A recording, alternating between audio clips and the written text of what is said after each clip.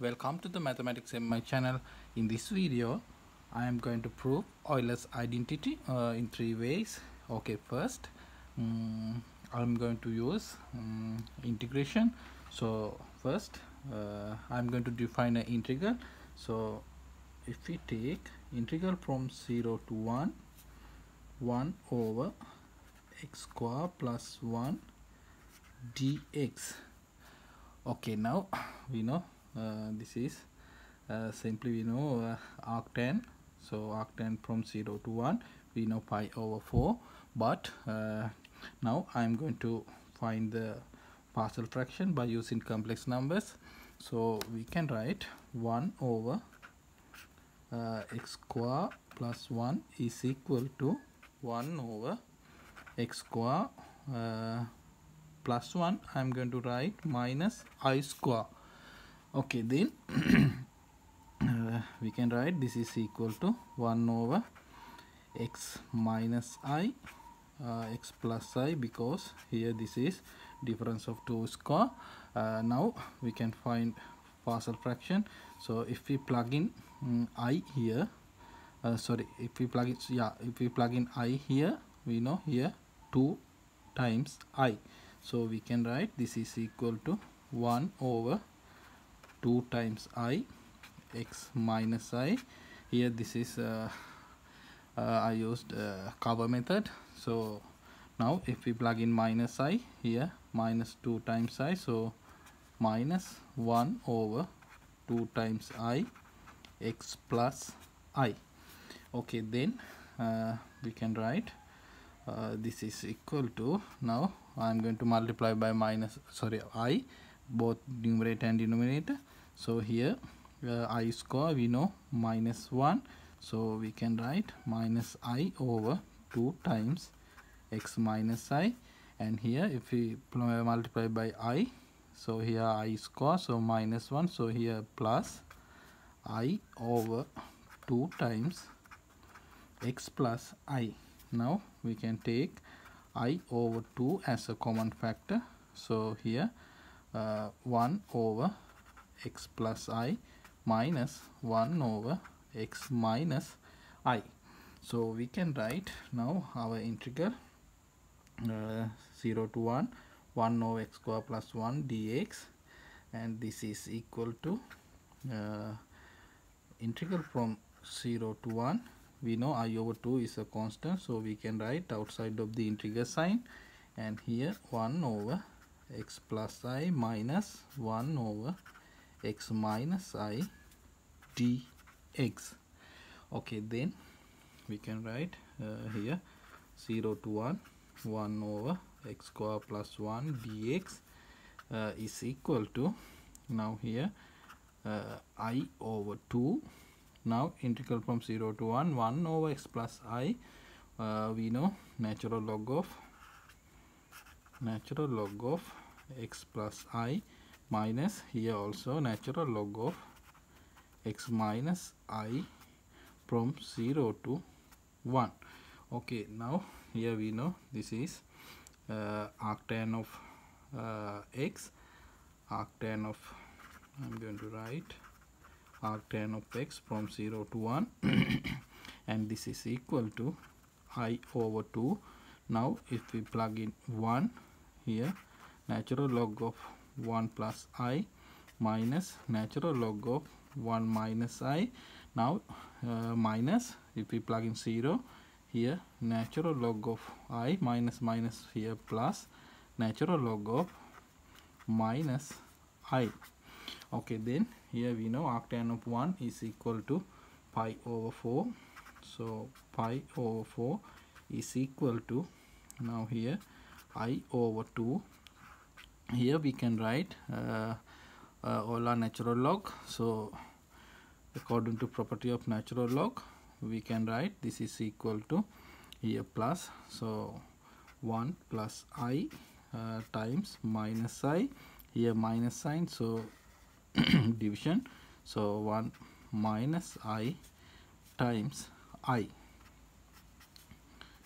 Okay, then these 2 get cancelled, and we can write pi is equal to 2 times I Now here this I also get cancelled, and here we have natural log of 1 plus I over 1 minus I times minus. So now I am going to multiply by both numerator and denominator by 1 plus I. So we can write here minus sign, and here 1 plus I square over, now here 1 minus I times 1 plus I, difference of 2 square, so we know 1 minus I square. Okay, then we can simplify here 2 times I. Now natural log of here minus sign, here 1 square, so minus 1 plus 2I minus, so 2 times I plus I square, we know minus 1 minus minus, so plus 1 over here I square minus 1, here minus, so 2. Now this minus 1 plus 1 get cancelled, also this 2 get cancelled, and we have pi is equal to, pi is equal to 2 times I natural log of minus I. Okay, then we can write pi is equal to, now I'm going to multiply both sides by I. So here I times pi, here I square minus 1, so minus 2 times natural log of minus I. Okay, now according to property of natural log, we can write this is equal to natural log of minus 1 raised to the minus 2 power, and then we can write this is equal to natural log of here I now 1 over minus I square. Okay, now we know minus square plus I square minus 1, so I pi is equal to natural log of minus 1.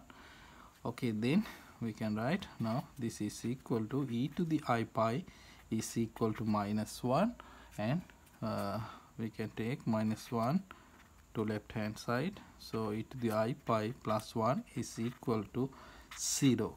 Okay, we are done. If you have any idea, please comment down for this proof. Now I'm going to move the next method, so I'm going to use differentiation. Okay, then I'm going to take e to the I theta is equal to, we know, cosine of theta plus I times sine of theta, and I'm going to define a function. So f of theta is equal to e to the I theta over cosine of theta plus I times sine of theta.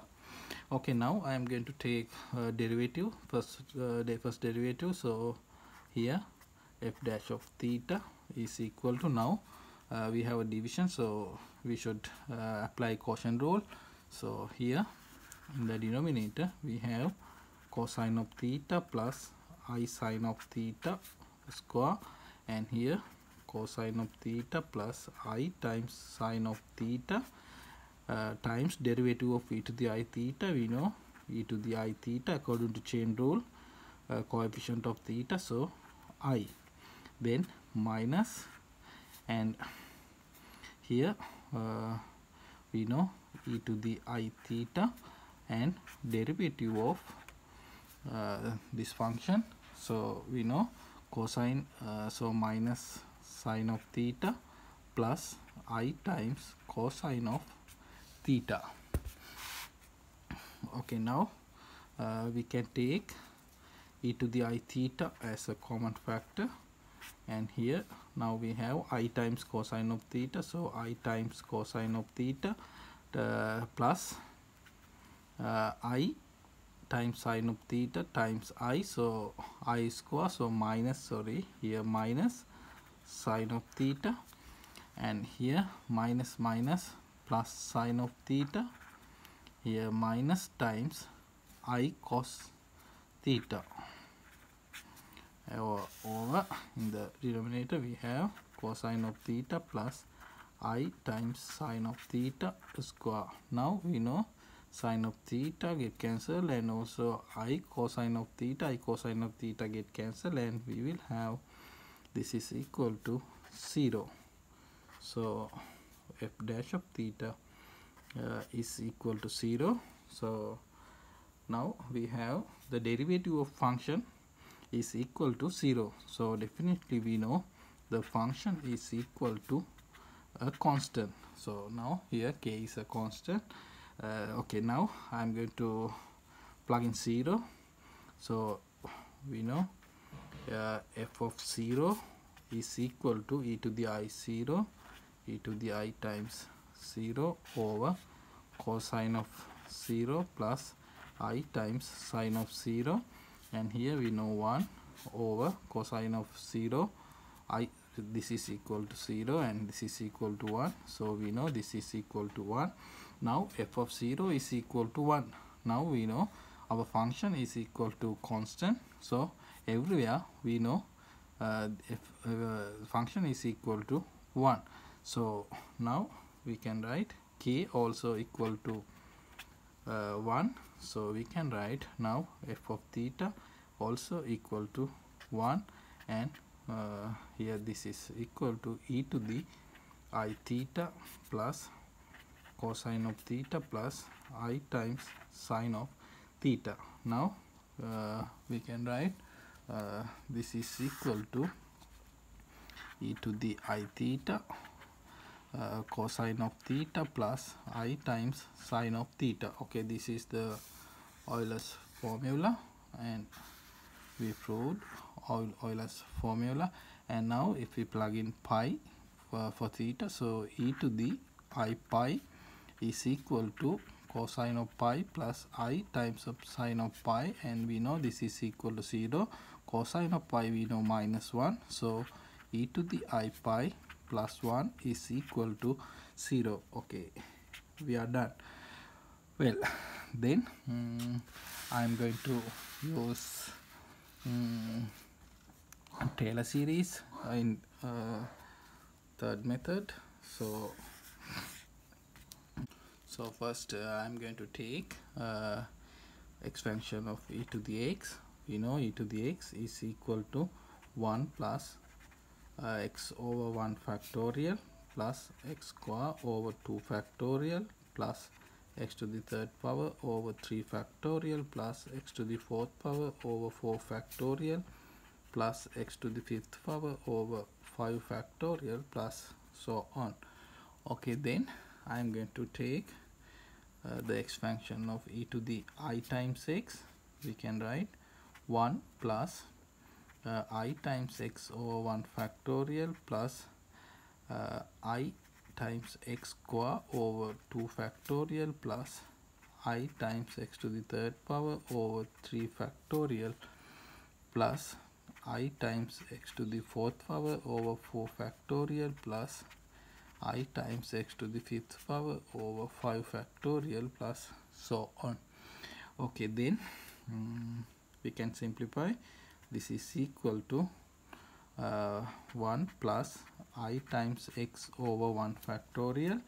Now here I square we know minus 1, so minus x square over 2 factorial, and here I times x to the third power, so we can write I times I square we know minus 1, so minus I times x to the third power over 3 factorial, and here I to the fourth power we can write I square, so minus 1 we know plus, so plus x to the fourth power over 4 factorial, and here I times I to the fourth power, so again plus I times x to the fifth power over 5 factorial minus so on.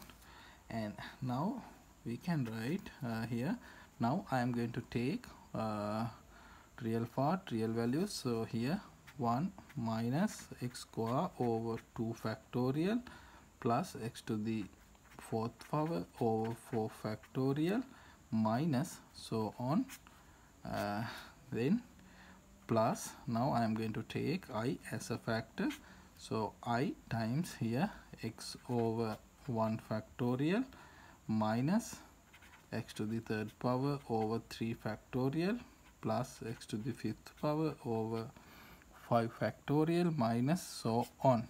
Okay, now we know this is Taylor series expansion of cosine function. So here cosine of x plus I times, here this is also Taylor series expansion of sine of x, so I times sine of x. Okay, this is the Euler's